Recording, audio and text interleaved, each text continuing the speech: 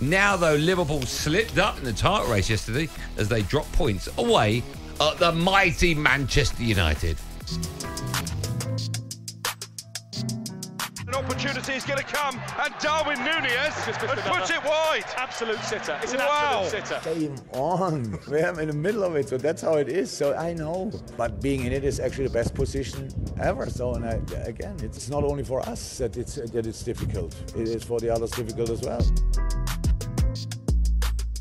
Yes, it all makes things very interesting going into the last 7 games of the Premier League season. Finished 2-2. Paul Ince alongside me. Firstly, Ince, what did you make of the game? I mean, it was quite bonkers, wasn't it? It was like a basketball match. Yeah, it was. It was like the previous game we played in the FA Cup, which, you know, for the neutrals, great, you know, but I think, you know, Liverpool will be disappointed. I think when you kind of look at the chances that they carved open, you know, they should have been 3-0 up at half-time. The game should be put to bed. So, you know, as much as, you know, Jurgen's saying, yeah, it's a great point, you know, at Old Trafford, and it's always tough to go to Old Trafford, which it is. You know, Man United could be bottom of the Premier League, but if you go to Old Trafford in front of those punters, it's a daunting place to go. When you walk down that tunnel and you see how high that stand is and how many fans, it's unbelievable. You can see what they call it the Theatre of Dreams. So it doesn't matter how Man United are playing or what form they're in. Any team that goes for OT, it's going to be a tough game for them. And that's why the first 45 minutes for Liverpool, they should have put the game to bed. They had enough chances to win a couple of games. And, you know, it's a great point, more for United than it is for Liverpool. I know Klopp's trying to play it down and go, yeah, well, you know, they should be coming away from that. And you shouldn't be saying that about a Man United team, but that's where Man United are at this moment of time. I was watching Match of the Day 2 last night, and they, of course, were analysing the game, and a lot of the emphasis was on the fact how poor Man United are. And we'll talk about them in a minute, how poor their midfield is, players not tracking back and so on. But why, when you look, you made a very good point, they had enough chances to win. They had 28 shots, Liverpool, yesterday. Only 7 were on target and only 2 went in. Why is no one saying this Liverpool team, if you're having 28 shots and only 7 on target, you're only scoring 2, that's not good? Why are people not talking negatively about Liverpool in the same manner that they are Manchester United? You know what? It's great you said that, because every time we always look at stats, and I always look at stats that, you know, and you see teams 18 shots, 3 on target, 16 shots, 2 on target. Now I think that there's a lack of quality. You know, if the Man United team of old, or the Liverpool team of old, have had those amounts of shots, you'd like to think they scored 2 or 3 goals, or at least 6 or 7 will hit the target. So what does that say about the quality that we actually got? I mean, you look at Mo Salah's one on his right foot. I mean, he's got to score. You know, he's 3-4. No one says a word about it. You know what I mean? And he should have scored, should have put the ball to bed. But if Rashford misses that... the people go absolutely mad. Yeah. You know, and obviously sometimes... Listen, Man United is always going to be bigger news than anyone else. It always is. It's front page or back page. That's always the case, okay? And people do like to have a dig at Rashford now and then. You know, I thought Rashford did okay yesterday. You know, I thought he really, really did. But it's definitely 2 points dropped as far as I'm concerned, you know, from Liverpool point of view, but just makes the race a little bit more exciting now, doesn't it? It does indeed. It really does. The Man United manager, Erik ten Hag's always on the back pages about he's going to be sacked. No, he's not. Yes, he is. Ratcliffe comes in. No, he's going to get rid of him. No, he's not. What's your view on Erik ten Hag? Do you think he's the right man to take United back to where they were when you were there under Fergie? The hardest thing I thought, you know, was replacing Sir Alex Ferguson. It's like, I thought Man United was always going to be a poison challenge for the next man that came in, and that was David Moyes.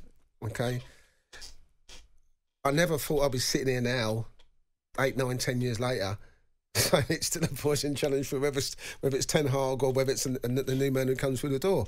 I think, you know, we've wasted many, many years with the kind of managers that we've brought in, and that's not being detrimental towards them, but we brought in Van Gaal, who was a bit of a kind of, you know, rules by the iron fist. That's not the way to do it. Fergie, Sir Alex was a strong man, but he wasn't always hair dry trim like everybody says he was. People say, oh, he wasn't like that. You know what I mean? He was quite calm, but when he had a go, Sir Alex, you stand up and listen. He had a presence about him. That word presence we keep talking about. And then Solskjaer comes in. I obviously was one who said, you know, you can't go from taking Cardiff down and managing Mull to managing the biggest club in the world. It's always going to be tough. And we know what happened with Mourinho. So you kind of think we've wasted lots of years now to try and get where we are now. Ten Hag came in, we thought he was the answer, had a great career at Ajax. It's all about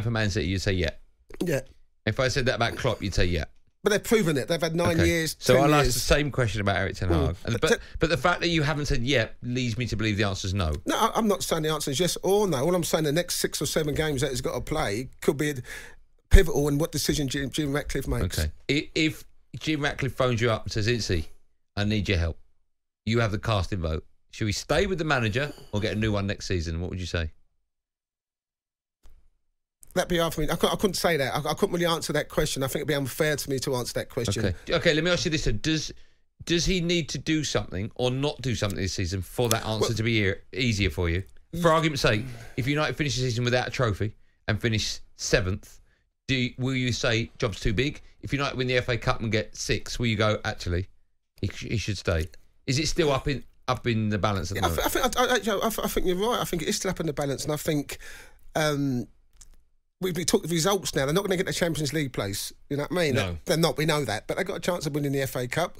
They beat Coventry next couple of weeks. Yeah. As you said, Maitland always has to be winning trophies. They have to be winning trophies. And Maitland fans have still got hope. You know what I mean? Some are kind of despondent. Some are like, we need to change the manager. You know, I've got a mate of mine I go to the pub with, Devon Dorway, called Goldie, and he's like, yeah, we got a chance at Champions League, keep the manager, we do this. You know what I mean? But we're still 6th or 7th. We're not competing for the title. And I feel that if we don't look like any closer to that by the end of the season, you've got to make a change. But how many changes have we made? Yeah. We've made 4 or 5 changes already. Who's going to win the league? You think you're funny, don't you? No, I don't mean that from will it be Man United? I know it won't be. No, I hope Liverpool win it. You hope Liverpool win it? Okay, it's not what I asked, though. That's the answer to the question, who do you hope will win the league? Do you think they'll win it? I think Arsenal win it. Yeah, me too. I've changed my mind. I do. I just think defensively they're more sure than the other 2 teams. Yeah. But I want Liverpool to win it at 3. Okay, all right.